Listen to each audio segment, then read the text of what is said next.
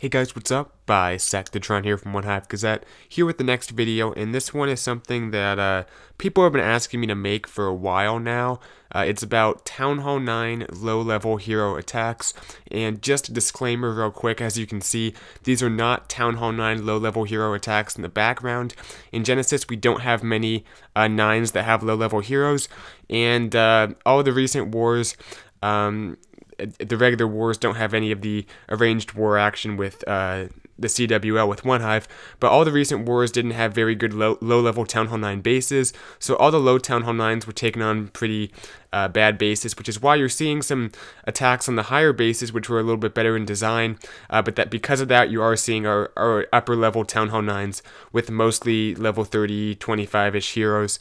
So you're not going to see that many examples, but you've seen them in the past, you've seen them on the channel here and there, and hopefully I can kind of just talk through and have these attacks in the background for you to watch, just because they are still Town Hall 9 attacks, just don't quite apply as much. But basically I'm going to talk kind of in general, then I'm going to talk specifically about certain attack strategies, how you want to adjust, what you want to avoid, stuff like that when you have low-level heroes.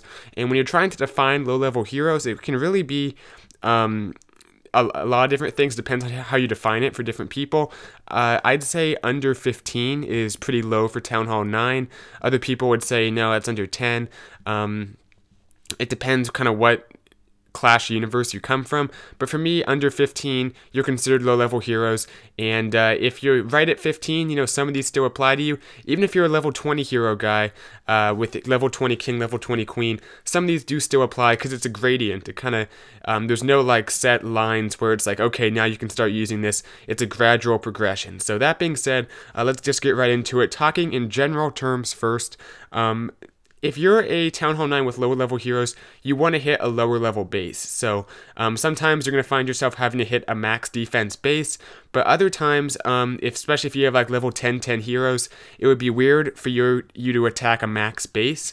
I'm not saying it won't happen, but typically it'll be a little bit easier, a little bit more balanced out, because you'll be hitting a base that might have a few Town Hall 8 level defenses and lower level defensive heroes, which aren't that big of a deal but can make a difference. So that should be the case typically. But in general, the one thing that I'd say is the biggest, most important concept to keep in mind is bring a smaller kill squad. Very, very important to bring a smaller kill squad, because really the kill squad is almost an extension of your heroes in most cases, especially on attacks where you have hogs or loons on the other end. Your kill squad is really just going to get in there, get a certain chunk of the base taken out, then use the other part of the attack, whether it's hogs, whether it's balloons, even dragons, to take out the rest of the base. And oftentimes they're bringing golems. The golems are just usually to buy time for your kill squad, for whatever your damage is. And if you have a level 10 queen, level 10 king, that's a lot less damage. So bringing one golem to tank, your heroes will get a lot less done in the time that one golem buys, than if you have a level 30 heroes, your heroes will be able to do a lot more in the amount of time that one golem buys for them. So keep that in mind. You want to have a smaller kill squad if you have lower level heroes. It wouldn't make sense to bring 3 golems in just your heroes. One thing you can do to even it out is bring a few wizards behind. If you look at a base and say, hey, I still want to bring a big kill squad, there's still a lot of value to be gotten from a kill squad. You want to still get deep in the base. You want to bring a few wizards to back up your kill squad, especially after the update. You now have the buffed level 6 wizards, so drop 2 or 3 of them behind your king and your queen. If your golems are tanking well and your king's tanking well, you should be able to get some pretty good value, help take out the CC troops, take out just buildings, add some damage behind your heroes, because they do quite a bit of damage, those level 6 wizards. Also, you can just bring other DPS, a few Valks. Sometimes you can bring bowlers. I'm going to talk a little bit about bowlers in just a second, because you got to be a little bit careful when you have low-level heroes about bringing bowlers. But in general, yeah, just bring some more DPS if it's necessary, but you should typically try to bring a smaller kill squad. I'll get into specifics in just a moment, but that basically means bringing more defensive targeting troops, whether it's balloons, whether it's hogs, just doing a bigger hybrid part of your attack with the non-hero part of the hybrid, if that makes sense. So less stuff going in with your heroes, try to bite off a smaller chunk of the base with them, and use other troops to take out more. So let's get a little specific, because that might have been hard to understand without examples. Let's talk about hogs for a second. You don't want to do like a stoned hobo attack, really, with low-level heroes. And I know that's a very popular attack strategy, so some people might be wondering, why is that? Basically, a few things. First of all, when you don't want to bring a lot of golems when you have low-level heroes. I'd say 1-2 golems max, especially if they're in the 10-10, that range. Bring 1, maybe 2 golems, but typically 1 or even no golems. The reason for that is, like I said, golems are going to buy time for your heroes, and you don't want to waste a lot of troop space buying time for low-level heroes. They won't get much done in that time anyway. I'd recommend, if you're bringing a hog attack, if you want to use hogs on part of the base, either do a mass hog. That means, you think, okay, I can take out the queen, the CC troops, maybe 1 possible double giant bomb spot, if that, because double giant bombs have been nerfed quite a bit. If you use your heals right, you don't need to take out any, but you're going to get in there, get the essentials like the queen and the CC troops, maybe for just a very, very small kill squad, then use your hogs on the rest, because your hogs are the same level as a max Town Hall 9. You should use what's strong for you. If you have max hogs, try to use those instead of your low-level heroes and bringing a lot to help your heroes. Use more hogs, more heal spells, and invest less spells in your heroes like rages and stuff like that, because it's adding less to the equation. I would say if you want to use a big kill squad for hogs, bring Valks, because Valks, even more so than bowlers, because Valks will get in there and do the job of your heroes. They'll trigger stuff, they'll kill the defensive queen, which is really important. That's the one thing bowlers will have trouble doing. Bowlers are not good assassins for the heroes. Valks are much better because they're quick, they run right up and take out the hero quickly. The bowlers kind of move slowly, they have a slow throwing motion, they don't have as many hit points, they're not as good at taking out heroes, they also sit back more, so they're not going to run up and engage the heroes. It's not as likely that'll happen. So try to avoid bringing bowlers if it's just bowlers and your heroes. Maybe if you're bringing a few wizards or a few Valks to help out as well, especially if you're going in there deep to get some heroes, you're going to need those Valks. So Valks are a great troop to use if you have low-level heroes. You can bring a group of 8, 10, 12 of them if you want to bite off a big chunk of the base and only use a few hogs on certain parts, or you can bring 6, 7, maybe even 8 of those, a little smaller of a kill squad and use a little more hogs. But Valks are a great troop to use if you have low-level heroes. Okay, I think that pretty much covers it. Like I said, be careful with bowlers because they're not good hero assassins, and if you want something to get in there deep, if you're going from the opposite side of the base and take out the defensive queen, if your king's only level 10, it's unlikely he'll get the job done, and in that case, the bowlers probably won't. Your queen probably won't because she sits back so much. You got to think what'll get in there and take out the queen.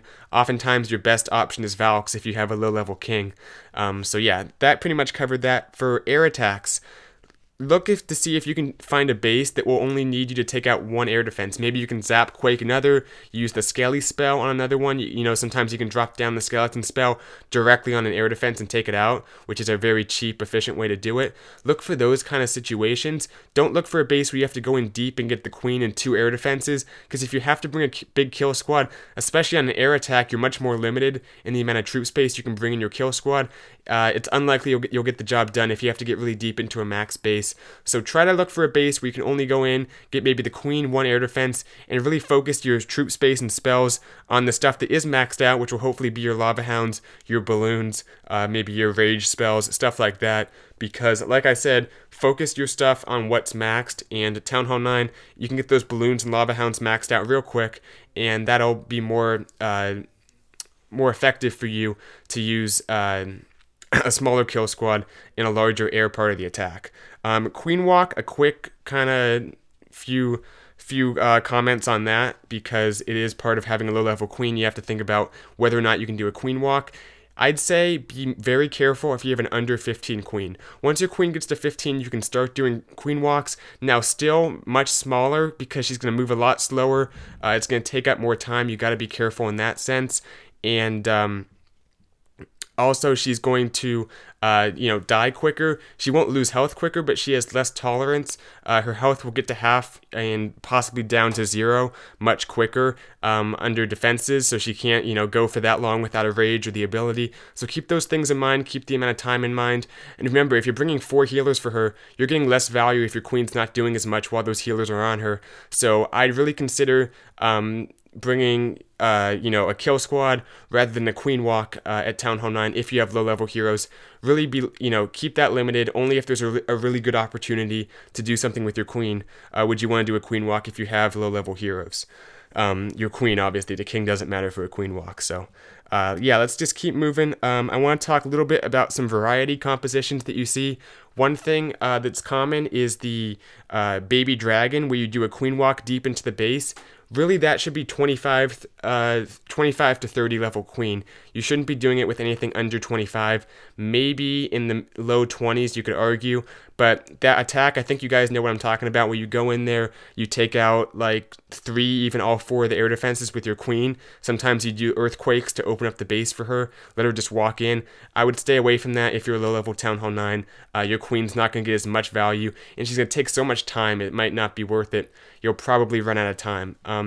There's that one attack, I think it's called HBVP, where you bring like 4 rages, P.E.K.K.A.s, Valks, healers, and bowlers. Just a bunch of DPS. You guys have seen it a ton on the channel that we've been using in Genesis a lot. That strategy can work, I think, because there's so much damage other than your heroes. Now you're going to have to do probably an abbreviated queen walk, because oftentimes you start off with a queen walk on that attack, and then this is actually an example right here that you're seeing. Sort of. It doesn't... Yeah, this is an example of that attack. It brings a jump, but same concept.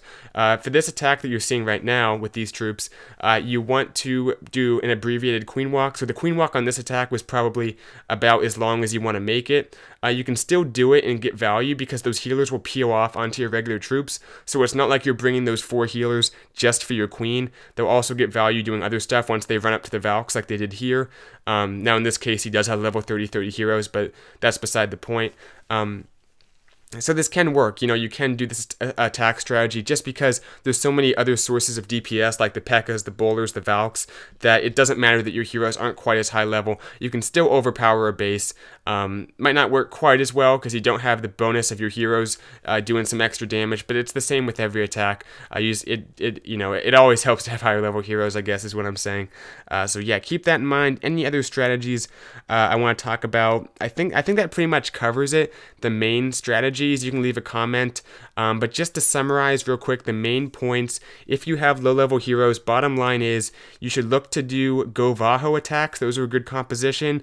Like a cold-blooded La Luna, I think is what it's called when you only bring 1 golem. So small kill squad La Luna attacks where you focus on bringing a lot of balloons, a lot of lava hounds, not a big kill squad. And then maybe some of this HBVP attacks. And, you know, it ultimately depends on what the base calls for, but look to attack a base where you can use those certain strategies and best, you know, utilize the tips I talked about, because ultimately you kind of have a choice what base you attack, and certain bases are better for certain low-level hero attackers. But yeah, bottom line, small kill squad usually, and save the troops, the spells, for what you have maxed out, which will typically be your hogs, your Valks, your balloons, your lava hounds, that kind of stuff. So I think I covered everything. Hope you guys liked the video. Let me know if it helped in the comments below. I'll be sure to answer any questions you guys have, but I wanted to make this video just so you low-level Town Hall 9 heroes have it, or low-level Town Hall 9 accounts with low-level heroes, whatever, so you guys have it to use if you're wondering what attacks to use in war, because I haven't made a video like this in the past. So thanks for watching. I'll see you guys later. Bye, Sectatron out.